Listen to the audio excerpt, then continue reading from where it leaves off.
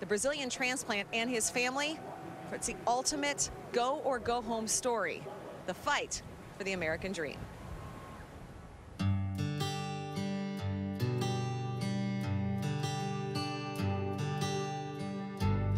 We moved from Brazil to here to build my career here. So I was pretty successful there. It was time to make a decision. It was that time or we will never move from Brazil. In Brazil, Miguel races, but he has a job over there. He goes in the office, and he's not the kind of guy to stay, you know, looking at a computer in the office and just racing as a hobby. He was pretty good, you know. So that's something that everybody knew it's time to move. Last season was a tough one for us.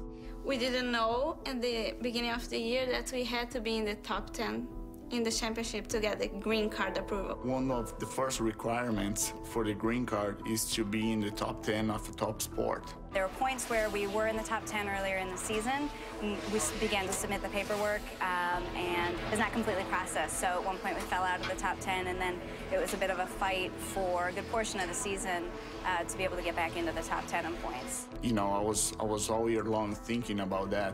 When I'd get to the track, the very first question was always, where am I in the points? And so over the course of the race, you know, you're not only focused on your own race and paying attention to what's going on with your team, but you're keeping an eye on the guys that you're chasing and the guys that are chasing you. Obviously, in the back of everybody's head, it's the ultimate for Miguel, go or go home. I mean, it's either he races and does well, or he packs up and leaves. A lot of guys are racing out there for a lot of different reasons, and they need to do well, but it's a little bit of added pressure for everybody on the team, particularly the driver, when you're racing for your life. As competitors, we all want to run well, and he is one of the fiercest competitors I know, and that was just another part of it and another part of stress. And he tried not to show that, but whenever we were around and you could tell that, and Patricia was around, they were just so serious and they were just so excited to be here, and we want to do well for them. I didn't realize until I think it was Kentucky, we finished 8th, and you were all pretty happy about the fact we got a top 10, and Patricia come running up and give me a big hug and go, hey, we're in the top 10, we can get our green card. And I'm going, what the heck are you talking about? I mean, I had no idea. So it was a pretty big deal.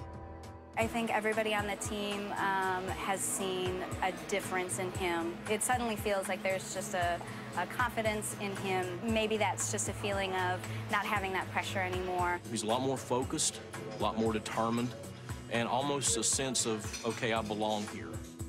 The green card was like the last step to be here completely. For us, it's really special for being able to get the green card. We are proud to be Americans and be able to buy a home here and have our family grown here, Oliver especially.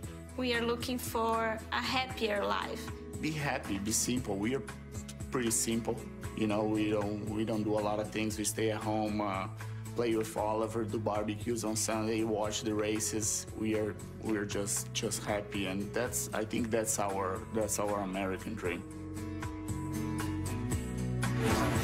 An amazing story. Miguel Paludo, still relatively new to the Truck Series. His first start was 2.5 years ago in Bristol, and he rolls into Kansas not just with that good feeling, but with momentum. 10th last week.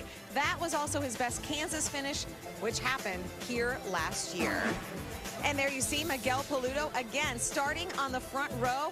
He'll roll off second, looking for his first NASCAR Camping World Truck Series win. Now that would be the ultimate American dream. Still to come on the setup, our analysts have already picked their favorite.